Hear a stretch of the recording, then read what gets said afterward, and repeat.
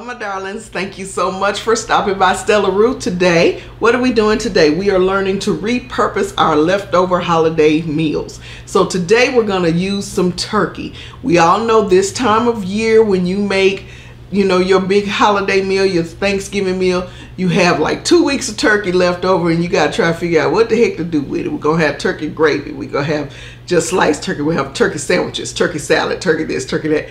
And then you run out of ideas. So here's one idea that you could try with your turkey that I think you will enjoy. It's going to be a turkey and black bean soup. And so you just stay tuned and let's see what's happening in the kitchen. Okay guys, now for this easy recipe, you're going to need 1 can of black beans, rinsed and drained and rinsed, some chopped mushrooms, it's about 6 or 7 of them. This is 3 regular sized carrots chopped up, little slim carrots, an assortment of veggies that are chopped.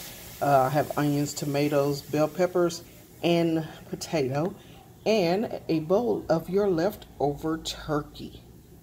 Now to add to the water, what I'm going to do is just add a chicken wing, and I've already dropped a couple of livers and gizzards that came from the turkey in the bottom, along with just a couple of pieces of the turkey, and that's just going to create the broth. Now, and then I'm going to go ahead and add some dried minced garlic and some sea salt and bring this to a boil. Now as it starts to boil, guys, you're going to see it's going to create a little film around it because you have the chicken livers and stuff in it. When you put the top on and let it boil, it's going to create like a little film around the pot, and it's going to look a little icky, but don't be alarmed at that. That's normal. I'm going to put in some sage leaves. I've broken up about 3 sage leaves.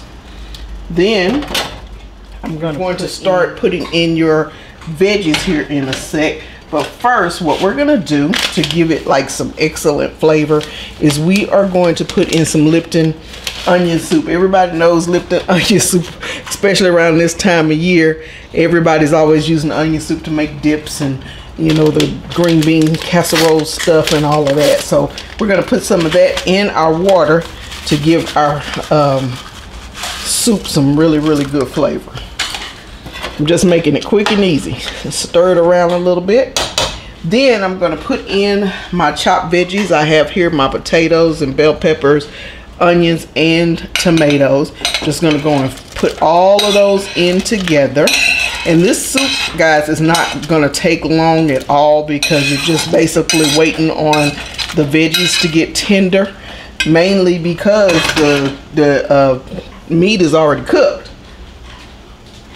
So now we're going to put in our carrots that we chopped ourselves. You can use frozen carrots. You can even use frozen chopped veggies if you want to make it even faster.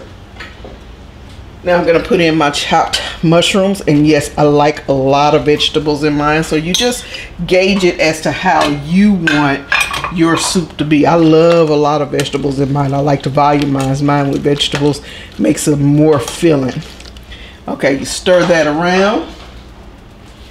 Then we're going to put in our black beans, which we rinsed. It was just a can of black beans. We didn't go and do all the extra, which we already rinsed and drained and rinsed. I'm sorry.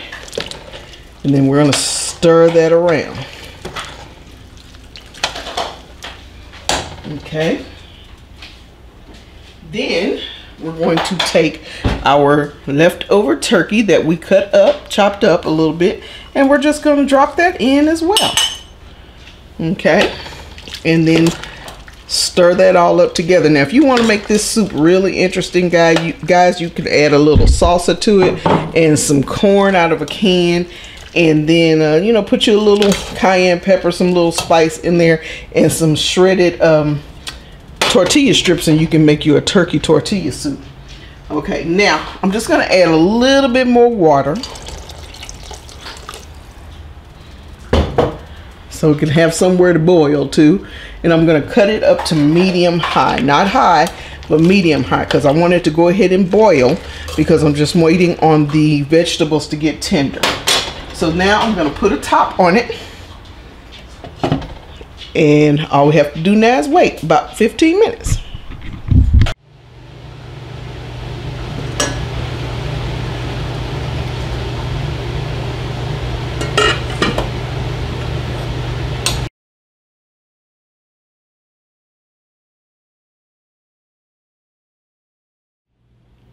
Alrighty, darlings, there we have it. We made us a nice, wonderful soup, quick and easy.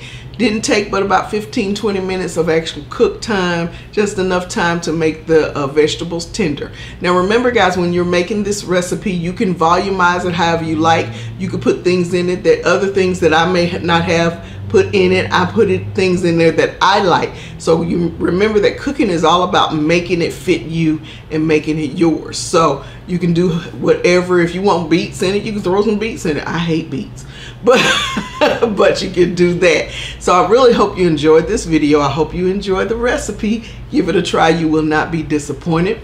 If you haven't done it already, go ahead and hit the subscribe button so that you can be a part of our wonderful family. And then give us a thumbs up if you liked it. And share this video with someone that you may know is looking for some new ideas or some new recipes, or just some new ideas of ways to get rid of that holiday turkey. So you can go ahead and share the video. Now, to find out how to get some of our signature seasonings, you can look down below in the description box. I will put the link to the website. You can go to the website and check that out, and you might find something you like. I always have things that I like, I'm just saying. But you can also follow us on social media. We are on Instagram, Facebook, and Twitter. I will also put those links down below. And also, guys, just to kind of give everybody a heads up, I have a new channel. I'm not leaving this channel, but I have another channel on YouTube where I'm just sharing my podcast. I have a podcast, and so I wanted to share that with some people. And so I just built another channel so that you can listen into the podcast. Isn't that wonderful? So go ahead and check that out. I'll put that link below as well. Go ahead and check that out and see if you like it. If you have some suggestions for some subjects and topics and things like that, I will be more than happy to do those. And I have guests and everything on those things. So I thank you guys so very much. I really appreciate you for taking a few minutes out of your day at a time to spend with little old me. I'm trying my best to get those videos condensed down more so it's not so long, but I'm still working on it, but I'm getting there. But I appreciate the fact that you view and you look and you watch, and I am just so grateful for all of your love and your support. So as always, guys, I love you, love you, love you. God bless you. Happy cooking and happy holidays.